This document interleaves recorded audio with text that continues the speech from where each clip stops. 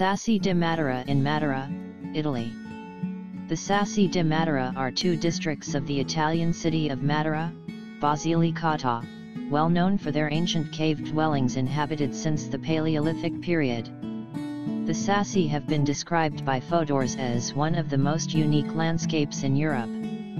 Along with the park of the Rupestrian Churches, it was named a World Heritage Site by UNESCO in 1993. In the southern region of Basilicata lies Matera, a town nestled in a small canyon where humans have lived for millennia in cave dwellings. Writer Dave Thurmond explains why Matera is one of the most hauntingly beautiful places he's visited in Italy. Let me introduce you to one of the most unusual, evocative, and haunting towns we have seen in 21 years of travel in this endlessly fascinating country. This is a place that can only be described as terrible in its beauty. Matera, Basilicata is one of the dozens of UNESCO World Heritage Sites in Italy, the capital of the province of Matera and one of the two major towns in Basilicata. The town is splayed out along the top of a plateau above the Basilicata River Valley, and is scenic in its own right, with its Byzantine basilicas, its palazzi, and its medieval city scrambling up the side of a steep slope. The town shows signs of Roman occupation, and some think the name, originally Modula, is a deformation of the name of the Roman consul Lucius Metellus. It was dominated in turn by Byzantines, Lombards, Normans, and a half-dozen other overlords. But the part of the town which gives it its World Heritage status is the Città Sotterranea, the subterranean city. The Gravina River has furrowed a deep ravine through the middle of the plateau before punching its way through the western side and debouching into the Basilicata. All along the edges of the ravine are caverns and grottos in the limestone layers, which have provided habitation for humans since the Paleolithic era. These rock-cut dwellings are known simply as Sassi, stones, but that hardly tells the full tale.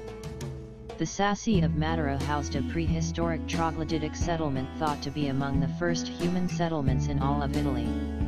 A community of cavemen, in other words. And the Sassi have been continuously inhabited, apparently for at least 35,000 years.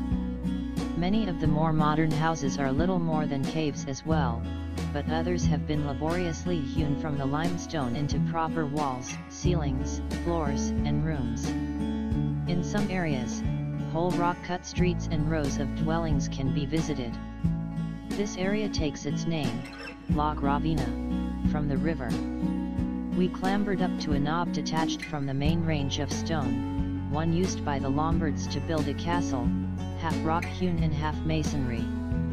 On one side of the crag is the Chiesa di San Pietro Cavieso, one of no fewer than 7 so-called Rupestrian churches in the town, that is, churches wholly contained in or carved into a cavern. These churches are a common feature of Paleo-Christianity in Basilicata, Puglia, and our Salentan part of Campania. For example, the cavern at Olivano sul Tuciano, about 30 kilometers north of here, has no fewer than 4 little chapels, not excavated into, but constructed within, this huge cavern, complete with walls and even roofs. San Pietro is almost totally natural, which for me adds to its evocative atmosphere, and on several plastered walls are the scant remains of once beautiful Byzantine frescoes. We ambled down one of the main streets in La Gravina, ascending and descending stairways as the lanes zigged and zagged their way along the side of the cliff. Many of the chambers were long since abandoned, sad reminders of an even sadder past, but many have been refurbished as shops and art studios. One large dwelling has been refurnished as a tourist site, one which we thoroughly enjoyed. You enter a large living area, walls squared out and plastered so that, except for the absence of windows, you might well imagine yourself in a stone-built cottage. At the far end is a sleeping area. Entering a second chamber, you find the bed of the children and, to one side, a simple kitchen with open hearth and a crude flue vented to the outside. Passing through the living area, you enter the stables where the livestock was housed in winter and agricultural implements stored. Descending a long flight of rock-cut stairs, you enter the cantina, with a pedestal to the south for ranges of the huge terracotta ziri in which were stored wine and olive oil. On the right is another pedestal, but this one constituting the treading vat and press bed for making the wine and oil to be stored in the ziri. We retraced our steps and entered to the north the household pantry, where other foodstuffs would have been stored. No sign of a latrine or running water.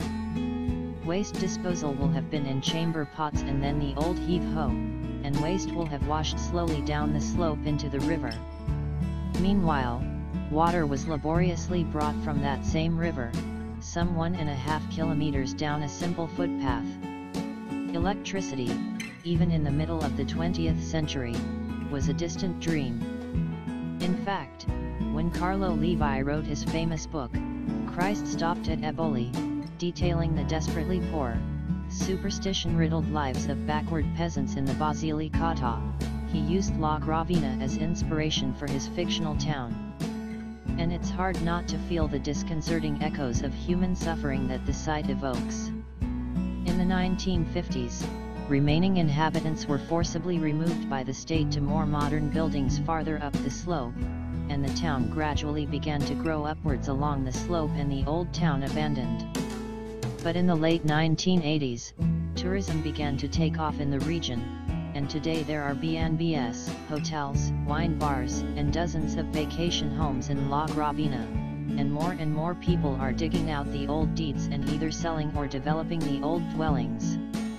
From beneath the ridge, looking up and along the ravine and shielding your eyes from the modern part of the city above, you can easily imagine you are looking at a primitive village from biblical times if not before, and numerous biblical films have in fact been made here, most famously Mel Gibson's Passion of the Christ. That story of human ignorance, cruelty, and misery, and the distant hope of redemption, perfectly embodies the undeniable fascination of this haunted landscape. Like us and join us at Extreme Collections for more fun and knowledge.